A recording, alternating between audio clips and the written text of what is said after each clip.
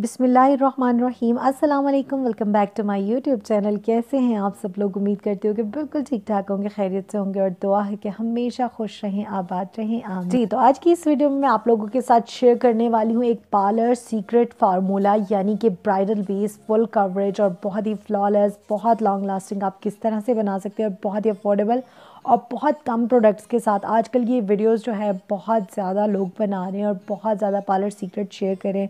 हर किसी का अपना अंदाज़ है, अपना तरीका है, और मैं जो अपने क्लाइंट्स पे यूज़ करती हूँ या मैं जो पार्लर सीक्रेट ब्राइडल बेस जो प्रेफर करती हूँ या जो मैं कहती हूँ कि बेस्ट है, वो मैं आज आप लोगों के साथ अपना सीक्रेट शेयर करने वाली हूँ। तो सबसे पहले आज जो है आप लोगों को क्या करना होगा, इस तरह से आप कोई भी बाउल ले लीजिए। आपने थोड़ी सी क्रायलॉन टीवी पेंट स्टिक जो है उसको तोड़ लेना है, थोड़ा सा ले लेना है। उसके बाद आपने जो है 1 ड्रॉप जो है प्राइमर लेना है। प्राइमर मैं टीवी पार्लर का ले रही हूँ और आइवरी स्टिक जो है मैं आइवरी शेड ले रही थी, सॉरी स्टिक का। तो यहाँ पे आपने CVB का फाउंडेशन मैंने ले लिया है, 01 शेड है, ये पिंक अंडरटोन में है और आइवरी शेड था मेरे पास स्टिक का। ठीक है जी।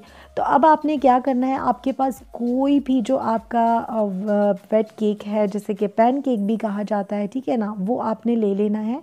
आपने यहाँ पे लूज़ पाउडर, फेस पाउडर बिल्कुल नहीं लेना। मेक श्योर कीजिएगा कि पैनकेक होना चाहिए और अच्छे वाला होना चाहिए। मैं अमेलिया का यहाँ पे एवरी गोल्ड शेड ले रही हूँ, बहुत ही अमेजिंग ये वर्क करता है, मुझे बहुत पसंद है पर्सनली। आप लोग यहाँ पे कॉस्मिक का भी ले सकते हैं, इंडियन ब्राइडल बेस जैसे आप कहते हैं, कोई भी आप ले सकते हैं। ठीक है जी। तो यहाँ पे हमने क्रायलॉन ले ली, यहाँ पे हमने फाउंडेशन ले लिया, यहाँ पे प्राइमर ले लिया और थोड़ा सा हमने पैनकेक ले लिया। और अब हम यहाँ पे फ्यू ड्रॉप्स ऐड करेंगे लिक्विड हाइलाइटर के। जी हाँ, हम यहाँ पे थोड़ा सा लिक्विड ग्लो, जिसे आप कहते हैं ग्लो हाइलाइटर या ग्लो, जो भी आप इसे कहते हैं ना, आपने वो इसे ऐड कर लेना। ठीक है। अगर आपके पास ये नहीं है तो आपने टेंशन नहीं लेनी, आप थोड़ा सा कोई भी अच्छे वाला जो आपका हाइलाइटर होता है, पाउडर हाइलाइटर, वो भी ऐड कर सकते हैं क्रश करके, यानी कि उसको तोड़ के। ठीक है जी। जी, तो दोबारा से बता देती हूँ, हमने यहाँ पे 1 ड्रॉप लिया है लिक्विड हाइलाइटर का और यहाँ पे हमने थोड़ी सी क्वांटिटी ले लिया अमेलिया पैनकेक की। आप कोई भी पैनकेक ले सकते हैं। उसके बाद आपने कोई भी full coverage foundation, light coverage foundation, BB cream है, कुछ भी है, वो आपने 2 ड्रॉप्स ले लेने हैं। उसके बाद थोड़ी सी जो ज़्यादा क्वांटिटी जिस चीज़ की हम लेंगे ना, वो है क्रायलॉन आइवरी शेड स्टिक का। आपके साथ जो शेड आपको सूट करता है ना, आप ले सकते हैं। 2 टोन भी ले सकते हैं, यानी कि आइवरी भी ले सकते हैं और आप 3W ले सकते हैं। मिक्स एंड मैच भी कर सकते हैं स्किन के अकॉर्डिंग, ब्राइड के अकॉर्डिंग। जी, तो मेन जो चीज़ है ना, इसमें हम इसे पानी से मिक्स नहीं करेंगे, वरना इसका गाढ़ा बन जाना है और ये बिल्कुल तबाह बर्बाद आपकी बेस हो जानी है। तो आपने एक चीज़ का ध्यान रखना है कि इसमें पानी ऐड नहीं करना बिल्कुल।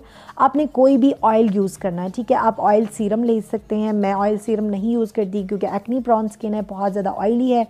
तो आपने क्या करना है, आप बादाम का तेल भी ले सकते हैं, आप इसमें कोकोनट ऑयल भी ऐड कर सकते हैं, आप अपनी स्किन के अकॉर्डिंग ऐड करेंगे। तो यहाँ पे मैंने सिर्फ इसके 2 ड्रॉप्स लिए हैं, बहुत छोटे वाले, बहुत बड़े वाले ड्रॉप्स नहीं। ऐसा नहीं है कि आप इसको आधी चम्मच भर के लगा लें। मुझे बादाम का तेल बहुत सूट करता है, मैं सीरम यूज़ नहीं करती, वरना आप सीरम के 2 ड्रॉप्स ऐड कर सकते हैं। तो मैंने यहाँ पे लिया बादाम का तेल, तो ये अमेजिंग रहता है और आप यकीन कीजिए जिन्हें ये सूट करता है ना, उनकी स्किन के साथ ये बहुत अच्छे से वर्क करता है। बिल्कुल भी आपकी बेस जो है ना, उसने केकी नहीं होना, उसने फटना नहीं है, बहुत लॉन्ग लास्टिंग रहेगी। अब आपने अच्छे से इन तमाम चीज़ों को ब्लेंड करना है। मैं ब्लेंडिंग का टाइम आपको नहीं दिखा सकी क्योंकि वीडियो फिर बहुत लंबी हो जाती है। मैंने इसको बहुत टाइम लगा के इस बेस को ना इक्वल किया था, बहुत अच्छे से ब्लेंड किया। आप देख सकते हैं बहुत ही फेयर और पिंकिश टोन में ये बेस बनी है, मेरे स्किन टोन के मैच की। और बहुत सारी ब्राइड्स को ना ये चीज़ होती है कि हमें गोरा दिखना है, हमें प्यारा दिखना है, ब्राइट जो है हमें बेस चाहिए ना, तो आप लोग ये बेस ज़रूर ट्राई कीजिएगा इसी मेथड से, इन्हीं स्टेप्स को फॉलो करते हुए। अब आपने देखा कि मैंने बहुत अच्छे से बेस जो है ब्लेंड कर ली। कवरेज भी जनाब मैंने आप लोगों को चेक करवा दी कि इसकी कवरेज आप लोग देख सकते हैं, कमाल की कवरेज है। अगर ये आप बेस बनाना सीख जाते हैं, इसको ट्राई करते हैं, शेड्स और नंबर्स, जो चीज़ें आपको इसमें लेनी है ना, वो अपने मैच की लेनी है। ठीक है। अगर आपका स्किन टोन जो है, कलर कॉम्प्लेक्शन मेरी स्किन टोन के हिसाब से है ना, तो आपके लिए तमाम चीज़ें परफेक्ट रहेंगी। उसके बाद आपने क्या करना है कि थोड़ा थोड़ा प्रोडक्ट लेके आपने अपनी ब्राइड के फेस पे, पार्टी मेकअप के लिए भी आप इसको यूज़ कर सकते हैं।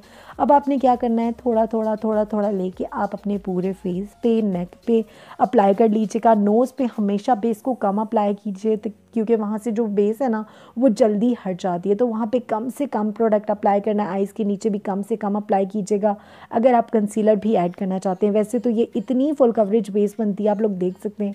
सिर्फ ब्रश के साथ इसकी ब्लेंडिंग की है, जस्ट ब्रश के साथ, अभी कुछ हमने यूज़ नहीं किया। और आप देख सकते हैं कि दोनों हाथों में एक विजिबल डिफरेंस है, बहुत ही ब्राइट और बहुत ही फ्लॉलेस और बहुत ही फुल कवरेज हमारी बेस यहाँ पे रेडी हुई है। अच्छा जी, यहाँ पे आप जो है अब आप वेट स्पंज ले लीजिए, वेट ब्यूटी ब्लेंडर ले लीजिए। मेक श्योर कीजिए कि वो अच्छे से गीला हो और उसका पानी आप निकाल ले। बिल्कुल गीला यूज़ नहीं करना, बिल्कुल ड्राई यूज़ नहीं करना, वरना सारी बेस जो है ना वो आपकी ले लेगा, ठीक है। अब आपने हल्के हाथ से हवा में हाथ चलाते हुए बेस की ब्लेंडिंग करनी है। जी हाँ, ब्लेंडिंग आपने बहुत अच्छे से करनी है, इत्मीनान से करनी है। जितना आप आइज़ मेकअप के लिए टाइम लेते हैं ना ब्लेंडिंग के लिए, क्रीज़ जो ब्लेंड करते हैं आप, क्रीज़ एरिया को, अंडर आई एरिया को जितना आप ब्लेंड करते हैं उतना आपका मेकअप जो है ना वो फ्लॉलेस दिखता है, बहुत ही वो ग्लैम सा लुक आता है उसमें, ठीक है। तो बेस के साथ भी होता है, जितना बेस को ब्लेंड करेंगे बेस उतना अच्छा आपको रिजल्ट देगी। और आप लोग देख सकते हैं कहीं से केकी नहीं है, कहीं से पैची नहीं है, और बिल्कुल ऐसा नहीं लग रहा पाउडरी। और इस तरह ये बेस ना ड्राई स्किन के लिए, ऑयली स्किन के लिए, नॉर्मल स्किन के लिए बेस्ट रहने वाली। अगर बहुत ऑयली स्किन के लिए आप बेस इस्तेमाल करने वाले हैं तो आपने ऑयल बहुत कम यूज़ करना है, ठीक है, बिल्कुल ज़्यादा ऑयल यूज़ नहीं करना। अब आप फुल कवरेज बेस देख सकते हैं, मेरे दोनों हाथों में विजिबल डिफरेंस। अब मैं दोबारा से आपको इसकी कवरेज चेक करवाना चाह रही हूँ। और आप इसको एज अ कंसीलर भी यूज़ कर सकते हैं, आप इसको as a party makeup base भी यूज़ कर सकते हैं, ब्राइडल के लिए भी यूज़ कर सकते हैं। जितनी कवरेज चाहिए आप मज़ीद लेते जाइए, ब्लेंड करते जाइए, लेकिन मेरा मशवरा है कि जितनी कम बेस रखेंगे, ये एक फुल कवरेज बेस है तो बहुत बहुत अमेजिंग बनेगी। उसके बाद आप पाउडर से सेट कर लीजिए और जो प्रोडक्ट्स अप्लाई करने हैं ना तो अप्लाई कर लीजिए। आज की वीडियो कैसी लगी ज़रूर बताइएगा, थोड़ी भी हेल्पफुल लगी है ना तो लाइक ज़रूर कीजिएगा, ज़्यादा से ज़्यादा आगे शेयर कीजिए ताकि सबको फ़ायदा हो। मुझे दीजिए इजाज़त, दुआओं में याद रखिएगा। अल्लाह हाफ़िज़।